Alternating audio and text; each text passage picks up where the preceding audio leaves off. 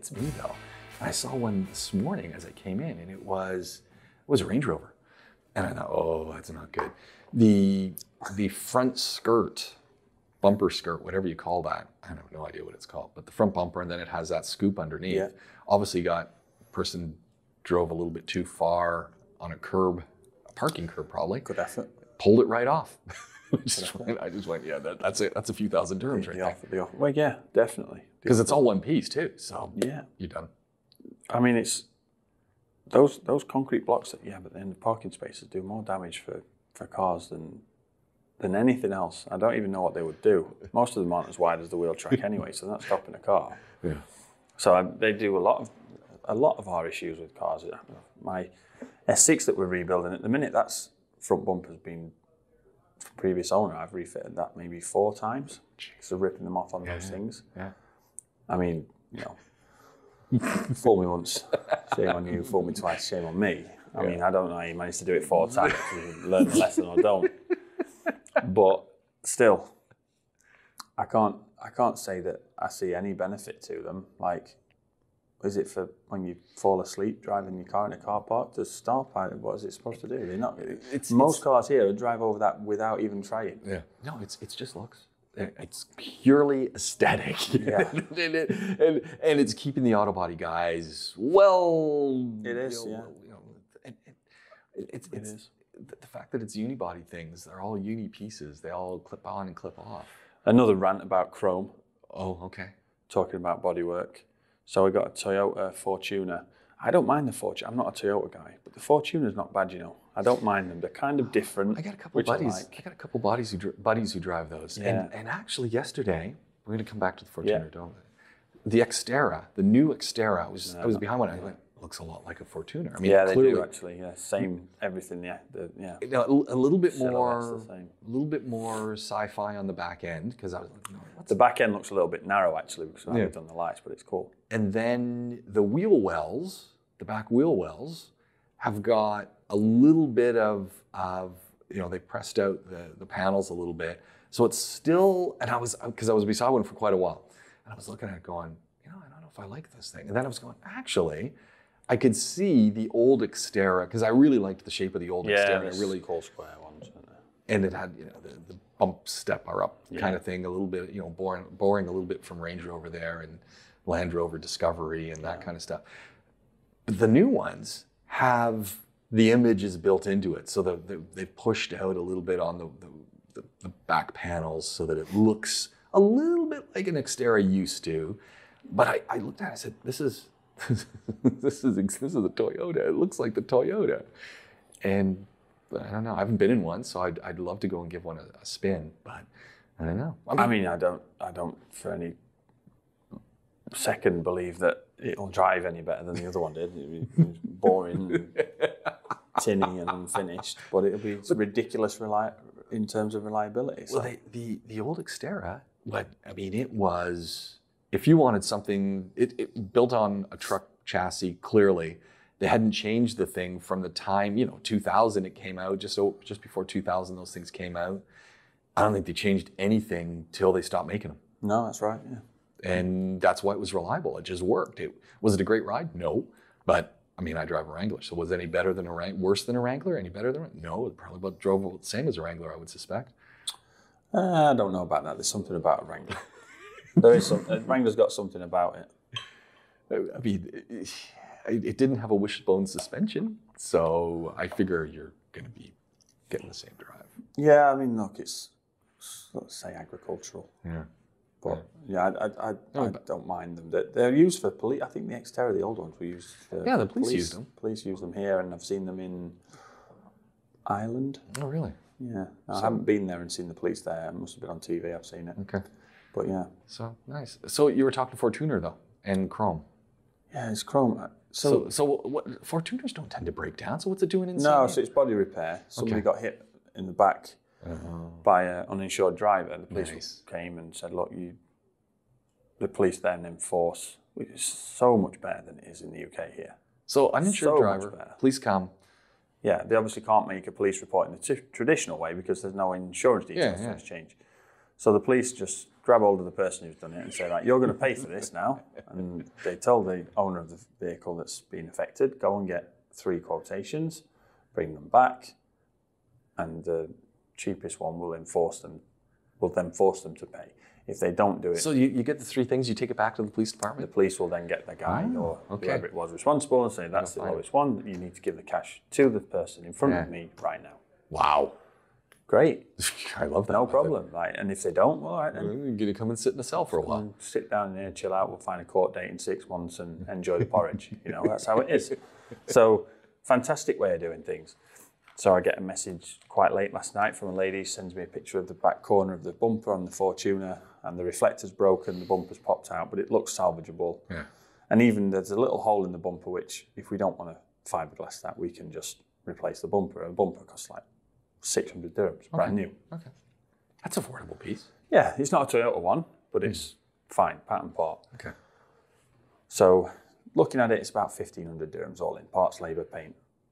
She brought the car into me today and said, oh, I want to bring you the car because I think you need to see it, because I've had a quote from Toyota. I mean, we knew Toyota were going to be quoting silly money. They've got to use Toyota parts, and then they've got the ridiculous size workshops to keep lights on in, so obviously. But another garage that she'd also used in the past had given her a quote which was double what I'd quoted. So she said, I just want to make sure you see it. So when she That's kind of nice, actually. I mean, saying, hey, yours is a lot cheaper, but maybe you need to see it because possibly you've gotten it wrong. Totally, I like that. Reasonable for her to, for her to see that. And so she brought the car in. Lo and behold, the chrome strip on the back bumper, which is ridiculous anyway, because not only does the sun hit it and then reflect Toyota upside down and back to front on the tailgate, which is I don't know who designed that. Isn't that the craziest thing? So annoying. I don't understand either. Do it the wrong way around on the tailgate so it reflects the right way on the... Anyway, whatever. You need to say Toyota when you're looking down, when you're getting your bags out the back of the car. Just to remind you, I'm driving a Toyota. Whatever. You know it's a Toyota when the door shuts and it just rattles. So you get this chrome You're strip. winning us no love from Toyota. No, it's fine. There's nothing... I mean, the new Land Cruiser, by the way, looks quite cool for a Land Cruiser. It's nice to see a change on the Land Cruiser, actually. It does look quite good. I'm no fan of the LED lighting that now has taken over. Christmas trees. I don't get it. Audi did it for about 3 years and it made me feel sick after about 3 months. Yeah, they're shocking. It's like, come on, stop it. Stop. Too much. When LEDs first came out, it got crazy. And then it calmed down a little bit, and it was just like, okay, we've got LED lighting, and it's more efficient. Now everyone's playing with the lighting game again, and it's just like, come on. Yeah, I don't get it. Yeah, I mean, I don't appreciate an LED light at all. Yeah. So the Fortuner came in, back so bumper. Then this piece of chrome is like over 1,000 dirhams. Does she want the chrome? Well, I can't paint it. Well, I wish I could. If I did, I'd just black it happily for her, and then we could straighten it out, and it'd be fine. We wouldn't see our tooling on there, our tooling marks, but. It's not even real chrome anyway. It's plasticky and... Yeah, you can't find a little piece of that? No. Well, the option is at this point, I think, we find a complete bumper second-hand. Benefits there are the fact that we're recycling, which is great. Right. And also, it's an original Toyota part. Mm-hmm. And it'll have the chrome piece on the back, and we'll still have to paint it anyway, which we'd have to paint a new bumper, and we don't have to buy a new bumper, we don't have to buy... So I've got my guys out now in Sharjah at the minute trying to find me one. Yeah. Ideally find me a black one, and then we don't even have to paint it and save the customer some money. Yeah. So that'd be great. But she wants the chrome though. Yeah, you can't get away with it. You couldn't. The picture that I got was, I think, the glaring issue for her was that the reflector was broken, and obviously there was a certain angle, which is the picture she sent me. There's a hole right through the bumper, so she wanted me to see that, and it didn't actually show that the trim was creased. Okay. Chrome. Yeah. You know, Joey Woo Woo's listening right now going, I love chrome. I love that chrome. Well, look, I just hope he never has to replace any. How do you 1,000 dirhams? How do you justify that? No, I mean, that's a lot of money. Like, that's really, really a lot of money for a piece of plastic.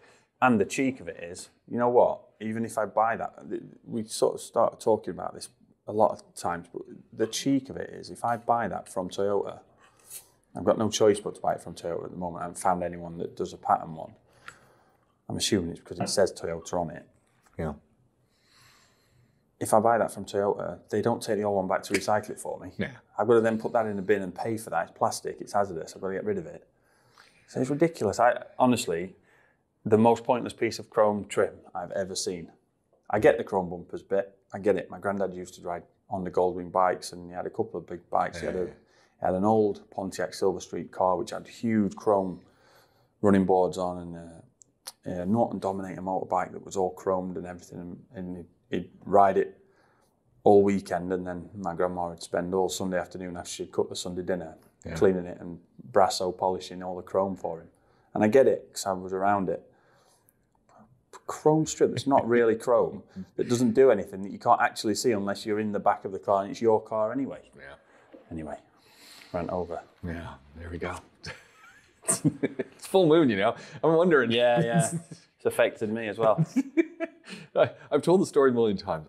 I'm gonna give the précis version again. When I was doing my master's at Concordia University in Montreal, not the Concordia that exists in the United States, which is not necessarily a good university. The Concordia. So you have to say that every time. Well, I actually never realized it until I was talking with a colleague who had some children who were thinking about going to Montreal to go to school. I said, is University of Montreal an option? They're thinking McGill. I went to University of Montreal on the other side of the mountain, arguably the better university, but it's a French university.